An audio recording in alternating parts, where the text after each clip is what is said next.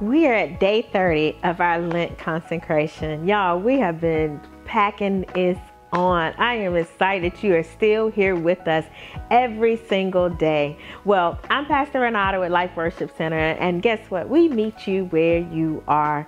I'm here today. I'm talking about the Redeemer.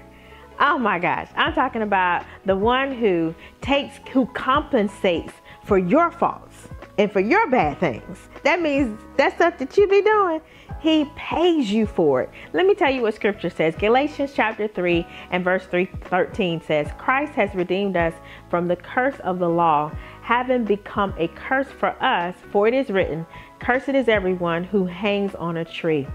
He pays for your faults. What that means what does he pay you? How does he compensate you for your bad things or the things that you don't do so well in? Can I tell you how he pays for that? He pays for it by making you the head and not the tail.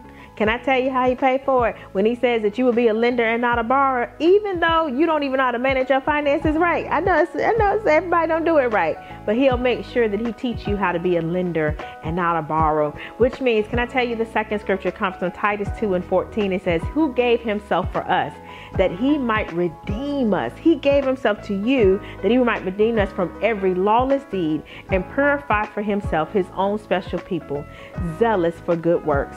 So when you're thinking about that thing that you feel like you're weak in, he says, where you are weak, yet I'm strong. Did I not tell you he compensates for everything you got? So when you weak in it, he's strong for you. Can I tell you another way he compensates? He says, I know the plans that I have for you.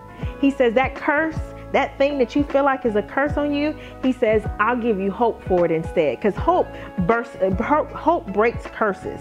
So all you got to do is know that God has already compensated for you, and he is our Redeemer. And so let us go to God in prayer. Father, we're so grateful and thankful, God, that, Lord, when we feel like we're short, when we fall short of some things, or God, when we don't have it all, when we're not the smartest in the room, or maybe we don't have the most money in the room, or maybe we just, every time we think we're going to get it right, God, we feel like we just can't get right.